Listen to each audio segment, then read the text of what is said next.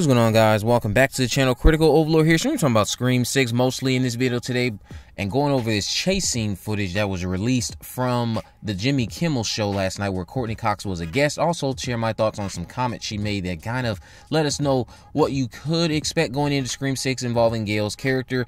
So just to kick this off with Welcome to Derry really quick. So this was reported and confirmed all last week by the Hollywood Reporter, I believe. Now this is stuff that many of us have already been talking about online. You've seen people like myself and other creators talk about this series because it's on its way to HBO. But HBO Max has a series officially titled Welcome to Derry on the way to the network or to the streaming platform. It's officially received a straight to series order, and this is going to be coming to us from Andy Muschietti. We know it's a prequel to the two Stephen King movies that he already has made, and the Hollywood Reporter put out an official word about this last week. Now, Andy Muschietti and Barbara Muschietti and Jason Fuchs are on board for the Pennywise prequel project from Warner Bros. Television. Andy Muschietti will direct multiple episodes of the series. Now, last time a lot of us were saying that there was a report that he would direct the first episode. Now, this new report that came out to officially confirm the show is moving forward as planned and got an official series order states that Andy Muschietti will direct multiple episodes of the series, including the very first episode. We know Variety put out this report last year that the series will begin in the 1960s, in the time leading up to the events of It Part 1, the 2017 film based off the Stephen King horror novel. And the reports have also started to come out, this was last year, that this series is going to be a Pennywise origin-centric story with a new group of losers we will be centered on prior to the ones we met in these first two movies that we know we got in the year 2017 and 2019. So Jason Fuchs and Brad Caleb Kane will serve as co-showrunners for the prequel series. This again is coming out in this latest report, but it was something that we were already reported on last year. And what Andy had to say about this in the statement, he says, as teenagers, we took turns reading the chapters of Stephen King's It until the thick paperback fell to pieces. Both Muschietti said this in a statement. It is an epic story that contains multitudes far beyond what we could explore in our It TV movies or in our It movies. We can't wait to share the depths of Steve's novel and all its heart, humor, humanity, and horror.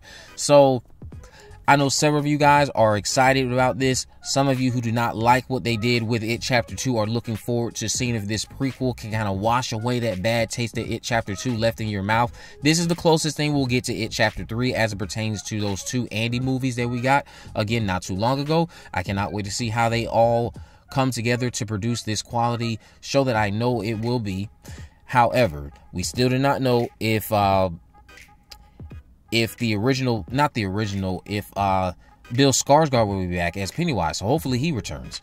But we'll find out soon enough because they're supposed to start filming rather soon. But we're going to talk about Gale Weathers and this chase scene footage that dropped. On the Jimmy Kimmel show, there is a new look at her chase scene that dropped. And it looks pretty good in terms of how it was edited, the way the music was there. We got our first listen to what Brian Tyler has cooked up this time for the score. And how it starts off is they're on the phone, or we see a shot of Gale on the phone. Ghostface tells her, looks like you're not going to be able to stop this. So, of course, prior to that, she's going on about how she's going to probably stop Ghostface once again, stuff like that. You know, talking about how he's like the 10th person to try this and it's not going to work out for you. That probably led up to the comments of, I'm going to stop you, or we're going to stop you. Then he says, well, it looks like you're not going to stop this. And then it looks like her assistant, boyfriend, whoever that person is in her apartment gets thrown through the furniture, I'll say, or cabinet, I'll also say, like we've seen in the TV spot, the trailers. But we get an extended look at what happens after that. Ghostface steps out from behind where he's been thrown. The music starts swelling up. It's like a grand entrance of Ghostface. You get a shot of the boot stepping out onto the floor like, yes, I'm here and I'm about to fuck you up. And then we transition back to Gale's reaction. Ghostface starts jumping over the furniture, chases her into the kitchen. Gale picks up a frying pan, smacks Ghostface in the face with it, gets him down on the knee real quick, quickly recovers. He chases her out to the balcony, and the clip ends. And the way it was all thrown together, I see so many people saying it reminded them of Scream 2 and the first Scream. And in some regards, with the music, I see where you're coming from. What I'm really just excited about, though, is how this sequence seemed to just be well edited, how it continuously seemed like it was flowing very well, felt very fluid, and not like it was constantly breaking continuity, because there's some instances in Scream 5, I'll bring up one in particular, when Sam is stabbing Richie. A simple scenario like that has like countless cuts all at once over this one single thing she's doing to Richie. I'm like, you have way too many cuts here. So I was appreciating all the improvements I was seeing in this clip. I can't wait to see it in its full capacity next Tuesday, or this upcoming Tuesday, I should say. Well, less than 7 days almost at this point. But just to talk about her comment she made about Gale, she said that when it comes to the script, she doesn't like to read past